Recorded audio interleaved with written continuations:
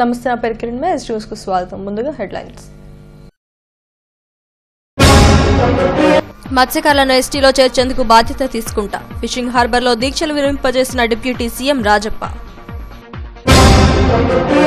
అనకాపల్లి రేబాక రీబటన్ టైర్ల కంపెనీలో భారీ అగ్ని ప్రమాదం 6గురికి తీవ్ర గాయాలు కేజీహెచ్లో చికిత్స గిరిజన బాటపట్టిన జిల్లా పోలీసులు గ్రామస్తుల సహకారంతోనే ఏజెన్సీ అభివృద్ధి సాధ్యమవుతుందన్న ఎస్పీ రాహుల్ దేవ్ శర్మ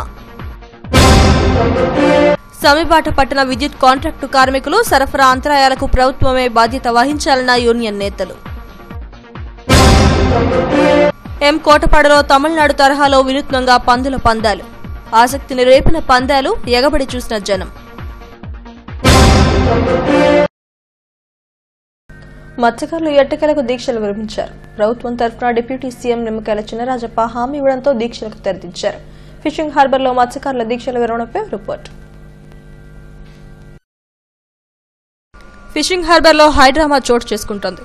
తమను ఎస్టీ జాబితాలో చేర్చాలంటూ జీవీఎంసీ గాంధీ విగ్రహం ఎదుట దీక్షలు చేసిన మత్స్యకారులు పోలీసులు అనుమతి లేకపోవడంతో ఫిషింగ్ హార్బర్ కు మార్చారు. అక్కడ కూడా 10 రోజుల పాటు దీక్షలు కొనసాగిస్తున్నారు. ఈ నేపథ్యంలో ఈ నెల 24వ తేదీ నుంచి గ్లోబల్ సమ్మిట్ ప్రారంభం కానుంది. ముఖ్యమంత్రితో పాటు దేశ విదేశాల నుంచి పారిశ్రామికవేత్తలు తరలివస్తున్న నేపథ్యంలో ఆందోళన జరగకుండా మంత్రులు జాగ్రత్త పడ్డారు. ఈ దీక్షల విషయంపై దృష్టి సారించారు. Deputy CM Nimmakayala Chinarajappa, MLA Vasupalli Ganesh Kumar fishing harbour కు చేరుకున్నారు. ఇదే సమయంలో ప్రతిపక్ష వైఎస్ఆర్సీపీ నేత కోలా గురువులు నేతృత్వంలో ఆ పార్టీ నాయకులు కూడా వచ్చారు. అయితే మత్స్యకారులను ఎస్టీ జాబితాలో చేర్చే అంశాన్ని తమ బాధ్యతగా తీసుకుని పనిచేస్తామని రాజప్ప హామీ ఇచ్చారు. తొలుత వైఎస్ఆర్సీపీ నేతలు హామీలు అమలు చేయకపోతే పరిస్థితి ఏంటని నిలదీసే ప్రయత్నం చేశారు. అయితే ప్రభుత్వం తరఫున తాము బాధ్యత తీసుకుంటామని రాజప్ప చెప్పడంతో మత్స్యకారుల దీక్షలు విరమించారు. 1996 నవంబర్ 6 తుఫాను నుంచి మత్స్యకారులను ఆదుకున్న ఘనత సీఎం చంద్రబాబుకే దక్కుతుందని డిప్యూటీ సీఎం రాజప్ప అన్నారు. తాను తీర ప్రాంతం వాసినేనని, ఎన్టీఆర్ వచ్చిన తర్వాతే మత్స్యకారుల గ్రామాలకు రోడ్లు, ఇతర సౌకర్యాలు అమలయ్యాయని గుర్తు చేశారు. మీకు అందరికీ తెలుసు, ఆ రోజు ఎన్టీ రామారావు గారు ఆయన పార్టీ పెట్టినప్పుడు మనందరూ కూడా గంగాపుత్రులుగా మనం పిలిచేవాడు. ఆయన గంగాపుత్రులని పిలిచినప్పుడు వారికి అనేక సమస్యలు ఉన్నాయి, సమస్యలు కూడా పరిష్కరించాలని చెప్పి అంత అమ్మదించారు. మీరు కూడా 20% ఓట్లు వేశారు, తెలుగుదేశం పార్టీకి పూర్తిగా మద్దతు పలికారు. ఆ రోజు ఈ రోజు వరకు కూడా బాలకృష్ణ అన్న, చంద్రబాబు నాయుడు గారు అన్న, తెలుగుదేశం పార్టీ అన్న అదే పార్టీలో మనందరం కూడా వెళ్తున్నాం. మరి ఇలా రాష్ట్రంలో వెళ్ళిపోయిన తర్వాత మనం ఆంధ్రప్రదేశ్ లో కూడా హామీలు ఇవ్వడం జరిగింది. అందులో మత్స్యకారుల్ని మరి ఎస్టీలో చేరుతామని ఒకటి, కాపులు బీసీలో చేరుతామని ఒకటి, అని బీసీలో కూడా చేర్చినప్పుడు కూడా బీసీలకి ఇబ్బంది లేకుండా చేస్తారని చెప్పడం జరిగింది. వాల్మీకుల్ని ఎస్టీలో చేస్తారని చెప్పడం జరిగింది. మీకు అందరికీ తెలుసు, ఇందులో పెద్ద ఉద్యమాలు జరిగాయి. 3 సంవత్సరాల్లో కూడా పెద్ద ఉద్యమం జరిగాయి. ఆ ఉద్యమం కూడా బాధ్యత ఎవరు తీసుకున్నారంటే మేమే తీసుకున్నాం. ఆ రోజు కాపుల నుంచి అయితే నేను తీసుకున్నాం, ఎస్టీని అయితే మంచి శ్రీనివాస్ గారు తీసుకున్నారు వాల్మీకి నుంచి. ఇవాళ మీ పద్ధత, మీ బాధ్యత మాకు అప్పు చెప్తే ఇటు కొండబాబు కానీ, రవీంద్ర గారు కానీ, మన గణేష్ గారు కానీ మేము బాధ్యత తీసుకుని మీ తరఫున మేమే మాట్లాడి, మేమే పోరాడి మేము సాధిస్తామని చెప్పి అందరూ కూడా తెలియజేస్తున్నాం. ఎందుకంటే చంద్రబాబు నాయుడు గారు మన ముమ్మడి వారం వచ్చినప్పుడు నేను పక్కనే ఉన్నాను, ఆయన కూడా చెప్పడం జరిగింది. వీళ్ళు బాధపడదు, ఎందుకు బాధపడతారని చెప్పారు కదా, మీరు ఇది ఖచ్చితంగా చేస్తారని సమయం రావాలని చెప్పి ఆ రోజు మంగళవారం మీటింగ్ లో కూడా అనౌన్స్ చేయడం జరిగిందని చెప్పి అందరూ కూడా తెలియజేస్తున్నారు. మత్స్యకారులు అసహనంగానే ప్రభుత్వానికి తల వంచారు. రాజప్ప ఇచ్చిన హామీ మేరకు దీక్షలు విరమిస్తున్నట్లు ప్రకటించారు. అయితే రిజర్వేషన్లు అంశం కేంద్రంతో ముడిపడి ఉన్నందున ప్రభుత్వానికి కూడా కొంత సమయం ఇవ్వాలనే అభిప్రాయానికి వచ్చి దీక్షలు విరమించారు. హామీలు నెరవేర్చని పక్షంలో మళ్లీ ఆందోళనకు సిద్ధపడే అవకాశం కనిపిస్తోంది. అనకాపల్లి మండలం రేబాక్లో భారీ అగ్ని ప్రమాదం సంభవించింది. లలితాంబ ఇండస్ట్రీస్ అనే టైర్ల కంపెనీలో సంభవించిన ఈ అగ్ని ప్రమాదంలో 6గురు తీవ్రంగా గాయపడ్డారు. వీరందరినీ స్థానికంగా ఉన్న అనకాపల్లి ఎన్టీఆర్ ఆసుపత్రిలో చేర్చారు. సీరియస్ గా ఉన్న 4గురిని కేజీహెచ్ కు తరలించారు. అగ్ని ప్రమాదంపై రిపోర్ట్. అనకాపల్లి రేబాకలో జరిగిన భారీ అగ్ని ప్రమాదంలో 6గురు తీవ్రంగా గాయపడ్డారు. లలితాంబిక రీబటన్ టైర్ల కంపెనీలో ఒక లారీకి వెల్డింగ్ చేస్తుండగా నిప్పురవ్వలు టైర్లపై పడడంతో మంటలు చెలరేగాయి. మొత్తం పరిశ్రమ అంతా టైర్లు ఉండడంతో ఒక్కసారిగా ప్రాంతమంతా మంటలు వ్యాపించాయి. ఇందులో పనిచేస్తున్న 6గురు తీవ్రంగా కాలిపోయారు. ఆ మంటల్లోంచి అందరూ కాలిపోతూ బయటకు పరుగులు తీశారు. వీరిని తొలుత ఎన్టీఆర్ ఆసుపత్రికి తరలించారు. అక్కడ ప్రాథమిక చికిత్స అనంతరం కేజీహెచ్ కు తరలించారు. ఇందులో ఎం Kumar, K Srinu, T Gopi, Govinda, yes Srinu, K మధులు ఉన్నారు. ఈ 6గురిలో 4 గాజువాకకు చెందినవారు కాగా మిగతా 2 రేబాకకు చెందినవారు. వీరి ఆరోగ్య పరిస్థితి విషమంగా ఉందని వైద్య వర్గాలు తెలిపాయి. అగ్నిమాపక సిబ్బంది మంటలను అదుపు చేశాయి.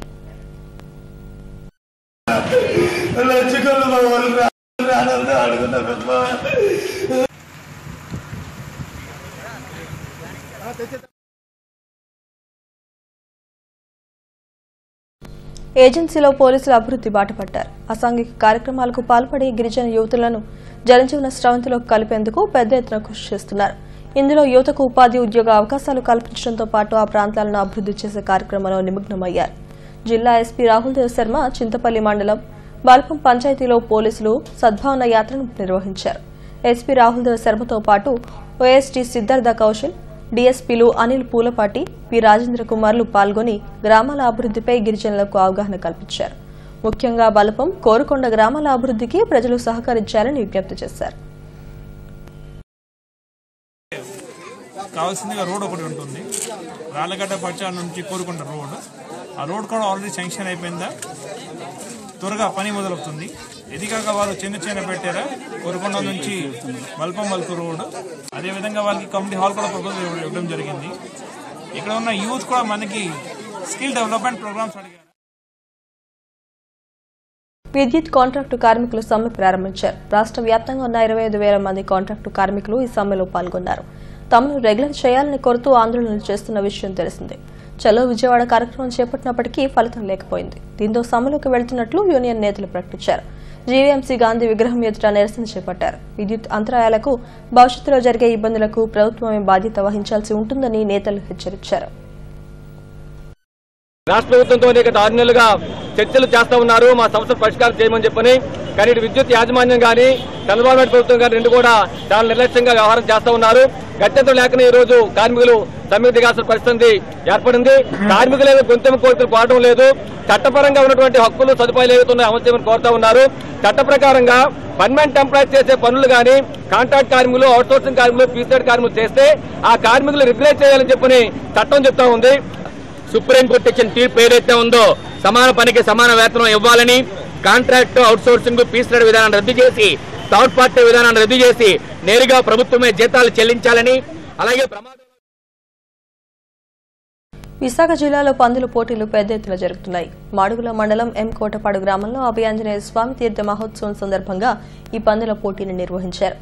ఎడ్లు, గుర్రపు పోటీలతో పాటు పందుల పోటీలు కూడా ఆసక్తికరంగా సాగాయి. ఈ పోటీలు చూసేందుకు జనం కూడా ఎగబడ్డారు. తమిళనాడు రాష్ట్రంలో సాంప్రదాయంగా జరిగే ఈ పందుల పోటీలు ఇటు విశాఖ జిల్లాకు వ్యాపించడం విశేషం. ఈ పోటీలకు తుని, నరసీపట్నం, ఏలేశ్వరం, మాడుగుల మండలం పరిధిలో ఉన్న పందుల పెంపకదారులు పాల్గొన్నారు. పందుల పోటీని జనం కూడా వింతగా చూశారు. పందెం కోసం తయారు చేసిన కోర పందులు పోటీల్లో పాల్గొన్నాయి. ఈ పోటీలు ఆద్యంతం రసవత్తరంగా సాగాయి.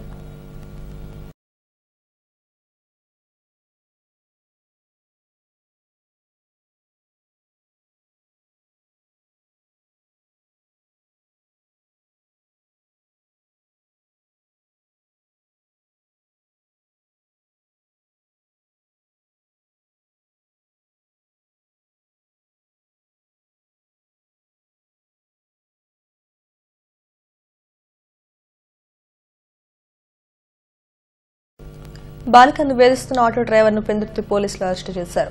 సీఐ సూర్యనారాయణ ఈ కేసుకు సంబంధించిన వివరాలను వెల్లడించారు. పెందుర్తి రాతి చెరువు జేఎన్ఎన్యూఆర్ఎం కాలనీకి చెందిన గుర్రాల దుర్గాప్రసాద్ ఆటో డ్రైవర్గా పనిచేస్తున్నాడు. అతను భార్యకు విడాకులు ఇచ్చాడు.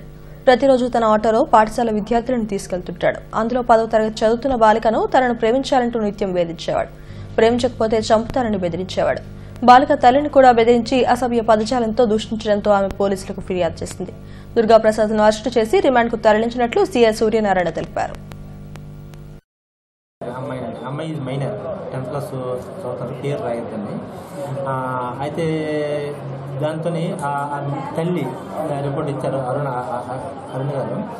ఏంటంటే నన్ను నా కూతుర్ని ఇద్దరిని బెదిరిస్తున్నాడు బాబు, మా కూతుర్ని అమ్మాయిలు ముక్కుపచ్చలు ఆడలేదు, పిలిచలేదు, అని మీద నన్ను ఇంటికి వచ్చి నన్ను వారం చేసాడనేసి చెప్తే వాడిని ఇమీడియట్గా మన ఈరోజు ఉదయం మార్నింగ్ 8 o'clock అరెస్ట్ చేసి అన్ని కోర్టు పంపిస్తున్నాను. అయితే మైనర్ ఇందులో ఏంటంటే మా అమ్మాయిలు మైనర్ పిల్లలు స్కూల్కి వెళ్తున్నప్పుడు ఆటోలో కానీ లేకపోతే నేను ఆటో డ్రైవర్ అని ఆటోలో కొంచెం మంచి వాళ్ళు చూసుకొని ఆటో డ్రైవర్ మంచి వాళ్ళు చూసుకుని పిల్లల్ని స్కూల్కి పంపిస్తే బాగుంటుంది. దీనివల్ల పిల్లల తాలూకు బంగారు భవిష్యత్తు ఏమైనా పొరపాటు జరిగితే బంగారు భవిష్యత్తు పాడైపోతుంది. కాబట్టి దయచేసి ఇప్పుడు కొంచెం పెందుర్తి SC/ST బాలికల వసతి గృహంలో చదువుకుంటున్న 10 మంది బాలికలకు rising tiger boxing club association chairman Ram ఆర్థిక సహాయం అందజేశారు. ఈ కార్యక్రమానికి పెందుర్తి గ్రామ SI GD బాబు ముఖ్య అతిథిగా హాజరై ఒక్కొక్క విద్యార్థికి 1000 రూపాయల చొప్పున అందజేశారు. ఈ సందర్భంగా ఆయన మాట్లాడుతూ అనాథ బాలికలకు ఆర్థిక సాయం అందజేసిన నిర్వాహకులను అభినందించారు. ప్రతి ఒక్కరూ సామాజిక స్పృహతో తోటి వ్యక్తికి సాయపడాలని అన్నారు. భగవంతుడు అంత బాగా చేస్తారు, వారు దైవంతో సమానం అని చెప్పి అనడం జరిగింది. అండవే తడువుగా ఆయన ఇక్కడికి వచ్చి ఏదో ఆయనకు తోచిన సహాయాన్ని మరి బాగా పేద పిల్లలకి 10 మందికి ఇవ్వాలని సంకల్పించుకున్నారు. ఆయన ప్రతి నెల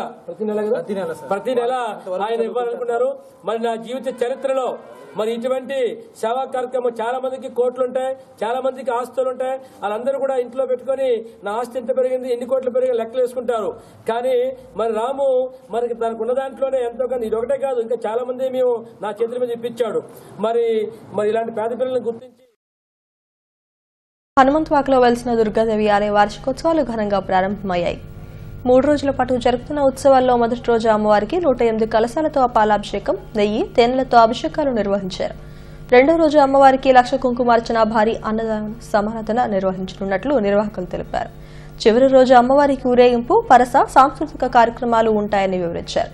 ఈ కార్యక్రమంలో ఆలయ కమిటీ అధ్యక్షుడు SSN రాజు, కార్యదర్శి నాగభూషణం తదితరులు పాల్గొన్నారు. క్షీరాంశ స్థాపనం జరిగింది. అనంతరం అమ్మవారికి కళాస్థాపన కార్యక్రమం జరుగుతుంది.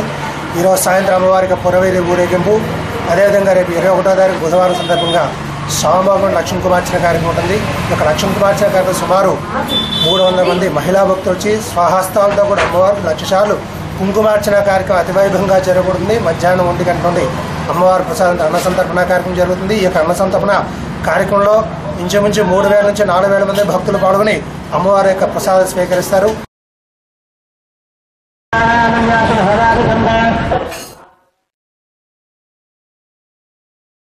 ఫిషింగ్ హార్బర్లో అగ్ని ప్రమాద బాధితులను ఆదుకోవాలని కోరుతూ ఫిషరీస్ డెవలప్మెంట్ ఆఫీసర్ విజయ్కు వినతి పత్రం సమర్పించారు. ఆదివారం ఫిషింగ్ హార్బర్లో సంభవించిన అగ్ని ప్రమాదంలో బాధితులంతా సర్వం కోల్పోయారని ఆందోళన వ్యక్తం చేశారు. బాధితులకు ఆర్థిక సహాయం అందించి ఆదుకోవాలని కోరారు. కార్యక్రమంలో బోట్ ఓనర్స్ వెల్ఫేర్ అసోసియేషన్ అధ్యక్షుడు PC అప్పారావు, మున్నం బాలాజీ తదితరులు పాల్గొన్నారు.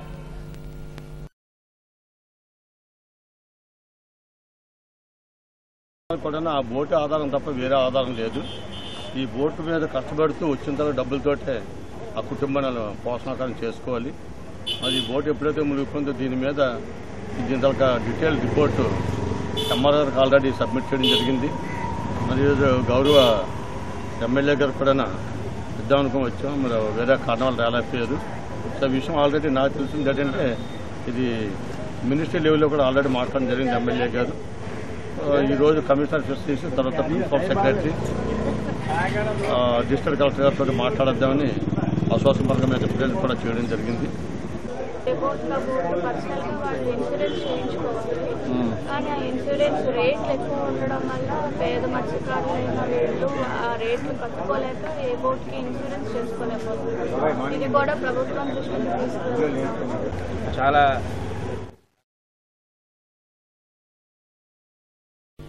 అనకాపల్లి కొత్తూరు గ్రామీణ వికాస్ బ్యాంకులో ఖాతాదారులు ధర్నా చేశారు.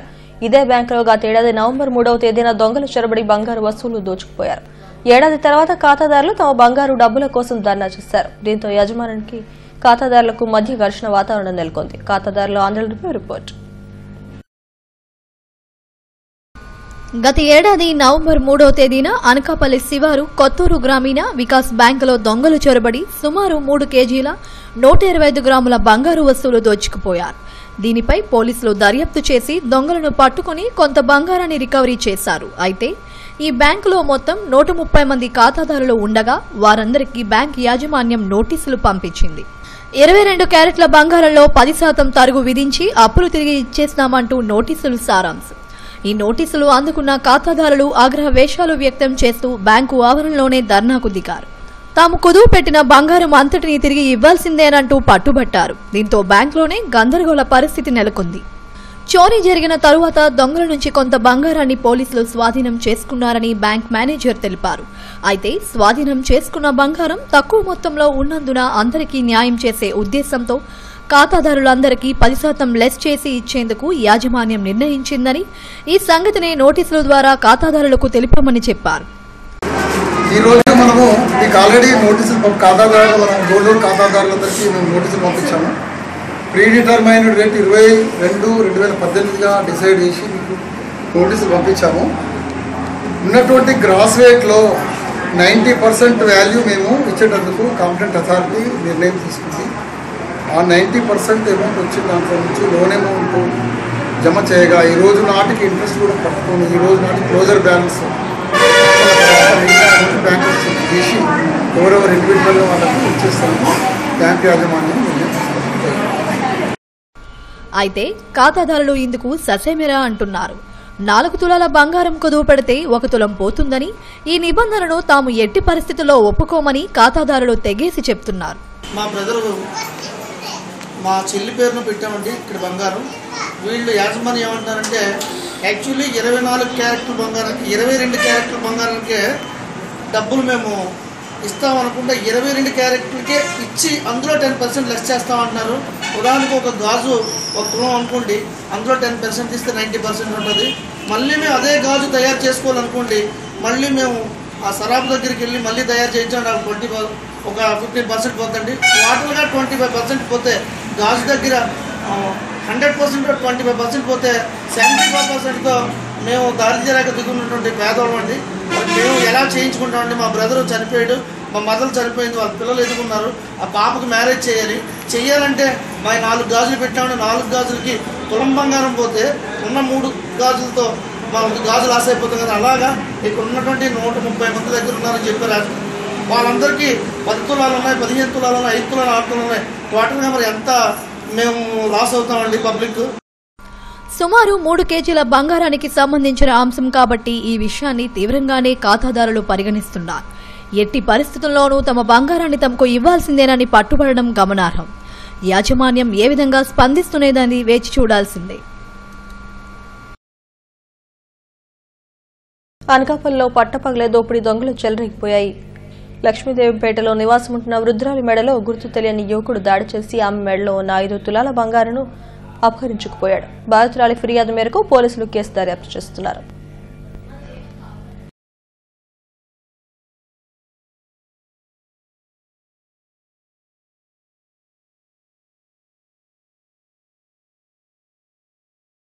అది 3 బ్యాట్లు కొలుసండి, అంటే గొలుసుకి బ్యాట్లు ఉంటాయి అన్నమాట. 3 బ్యాట్లు అన్నమాట. ఎంత తులాలది? 6 తులాలు.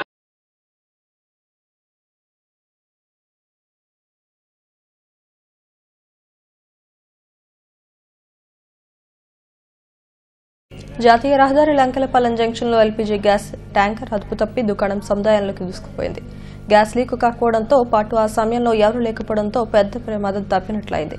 ఒడిశా రాష్ట్రంలోని పారాదీప్ ప్లాంట్లో ఎల్పీజీ గ్యాస్ నింపుకుని తాడి ఐఓసీ ప్లాంట్కు ఈ ట్యాంకర్ బయలుదేరింది. లంకెలపాలెం కూడల సమీపంలోకి వచ్చేసరికి అదుపు తప్పి విద్యుత్ స్తంభాన్ని ఢీకొట్టింది. అక్కడ ఉన్న వడ్డీని ఈడ్చుకుని దుకాణ సముదాయంలోకి వెళ్లింది. ఈ ఘటనలో విద్యుత్ స్తంభం కూలిపోయింది. లారీ డ్రైవర్ పరారీలో ఉన్నాడు. డ్రైవర్ మద్యం మాత్రం ఉండడంతో పాటు నిద్రపోవడంలో ఈ ప్రమాదం జరిగిందని స్థానికులు చెబుతున్నారు.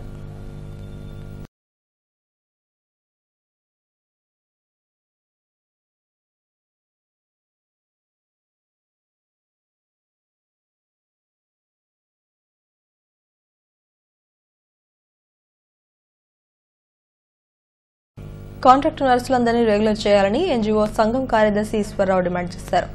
ఎన్జీఓ కార్యాలయంలో ఆయన మీడియాతో మాట్లాడారు.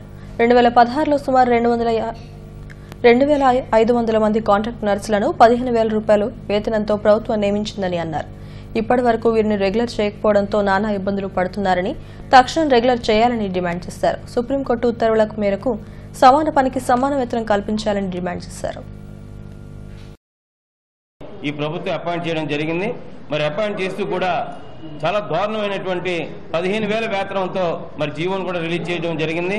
అయితే ఈ నర్సెస్ అన్నది మరి వైద్య రంగంలో ప్రముఖ పాత్ర పోషించేటటువంటి ఈ కేడర్కి 15,000 జీతం ఇవ్వడం అనేది చాలా దారుణమైనటువంటి విషయంగా మేమైతే పరిగణిస్తున్నాం. మరి మెడికల్ అండ్ హెల్త్ డిపార్ట్మెంట్లో 3 రకాలైనటువంటి నర్సెస్ పనిచేస్తున్నారు. ఒకటి రెగ్యులర్ నర్సెస్, వాళ్ళకి స్కేల్తో కూడినటువంటి వేతనాలు ఉంటాయి. రెండోది కాంట్రాక్ట్ ఎంప్లాయీస్ PDHRA తీసుకున్న వాళ్ళు. మరి మూడో దీనిగా మరి కన్సల్టెంట్ పేగా 15,000 నిర్ణయించడం జరిగింది. మరి సుప్రీంకోర్టు కూడా ఆదేశాలు జారీ చేయడం జరిగింది. 20,000 మినిమం పే ఉండాలని చెప్పేసి మరి సుప్రీంకోర్టు ఆదేశాలను కూడా ఈ రాష్ట్ర ప్రభుత్వం మరి పెడచెవిన పెట్టి మరి 15,000 వేతనంతోనే ముందుకెళ్ళడం అన్నది మరి జీర్ణించుకోలేని విషయంగా మా కాంట్రాక్ట్ నర్సెస్ అందరూ కూడా భావిస్తున్నారు. ఆల్రెడీ పార్లమెంటరీ డిస్కషన్లో కూడా health minister JP Nadda sir కేంద్ర ప్రభుత్వం నుంచి అలాగే మన స్టేట్ ప్రభుత్వంలో ఉన్నటువంటి హెల్త్ మినిస్టర్స్ అందరూ కూడా చొరవ తీసుకొని అవి అమలయ్యే విధంగా చర్యలు తీసుకోవాలని కూడా హామీ ఇవ్వడం జరిగింది. కానీ